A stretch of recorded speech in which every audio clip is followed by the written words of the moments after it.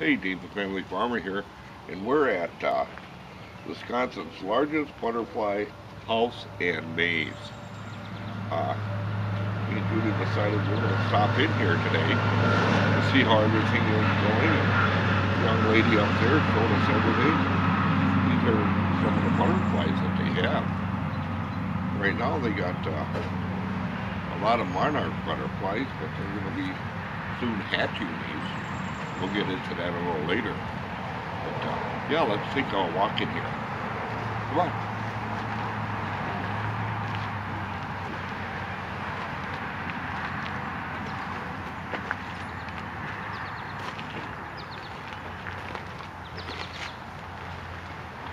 This is what's known as a butterfly tree, monarch butterfly tree. And I actually learned something today.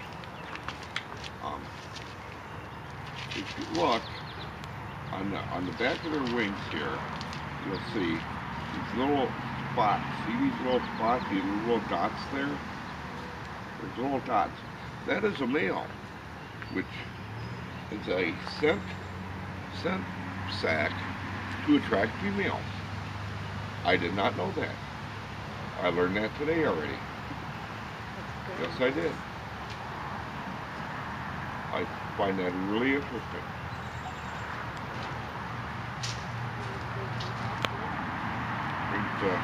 Brings the girls by. Of course, they have oranges and bunches with nectar on. We're kind of here early in the season already because some of the flowers haven't bloomed yet, but then they're going to be starting. So, I find that this very interesting. And we're going to stop back here again. We're going to go see the eggs over here and the cocoons.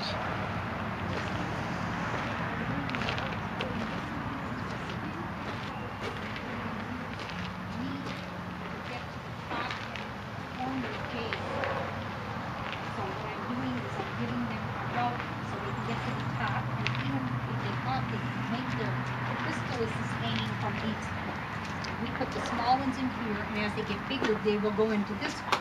So I'm transferring, I cleaned it out really good.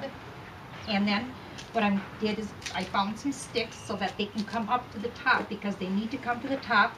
They will hang upside down, form a J, and then form their chrysalises. It only takes 3 minutes from the time they start. If you go to the bathroom and come back, it's going to be done. You'll Is that right? You'll miss it.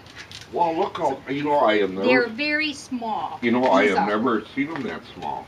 Yes. I've always seen them when they're, Right, that's why we use a paintbrush to do this, because it's important that you don't, contaminate them and, give them a type of disease. And, right. And you try to keep that bigger one there. Now, I probably will move over in here with the big ones I'm going to put in there right now. Judy, you want to take your coats up on these things? Look how little they are. Can you get a real good look at them? Wow. If you want to watch me, I can show you how we transfer them. That is really, now that is really interesting. Last year we had, during 1 week, we had 90 chrysalis hanging from these aquariums. And in 1 week, they all emerged. So it was really exciting to see them come out. I believe that. It takes 30 seconds for them to come out of their chrysalis. Wow. So you can miss it very, very easily.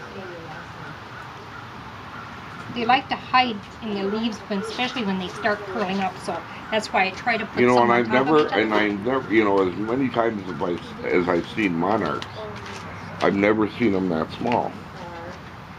The caterpillar. I'm sorry. I've never seen them that small. Let me get this thing over here, Judy. Oh, you haven't seen the caterpillars that small? Because they get even they get smaller than that. Oh, yes. Yeah, those are pretty big. I want to show you something on this. This will be a very impressive thing for you to see. if you look underneath here, look at all the eggs underneath the leaves. Under there, that's how small they are.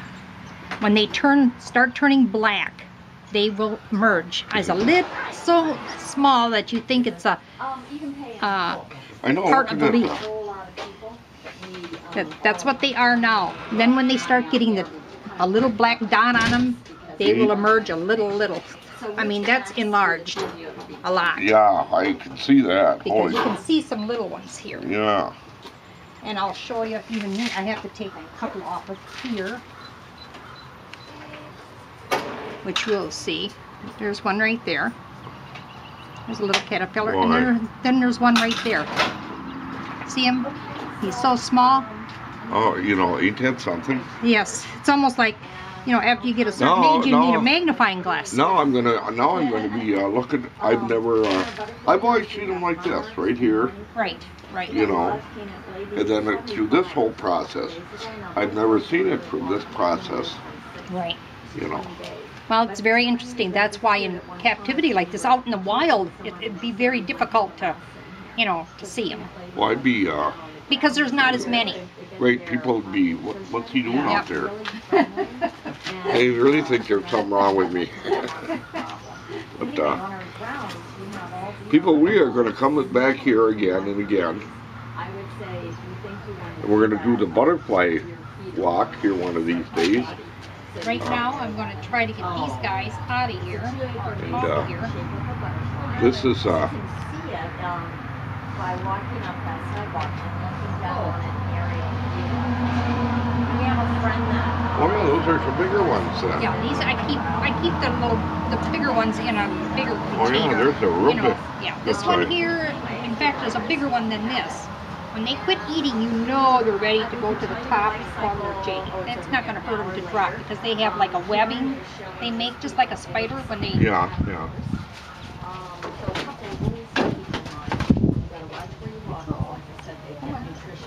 Well, they like to hide in the leaves, so you got to check really close, especially for the little ones.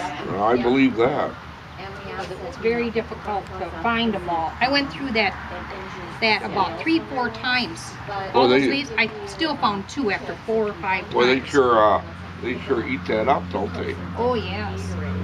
Well, the thing of it is you know, you got to you got to wash your hands, make sure you don't.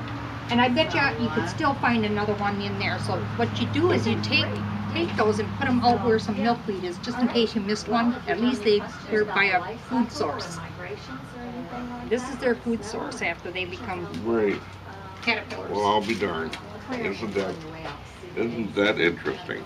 Well, folks, hey, I think Jack took some of the bigger ones with him because we're gonna come back here and in another few weeks because this is just the starting of everything, all the butterflies, and we're gonna see a lot of neat stuff. Hey, come visit. Okay, Wisconsin. All right, let me get my sign out here again. Butterfly Gardens of Wisconsin. Butterfly Gardens of Wisconsin. It's right off of Highway 47, Richmond Street, just outside of Appleton. Great place to visit. Hey, you all take care. Bye-bye then.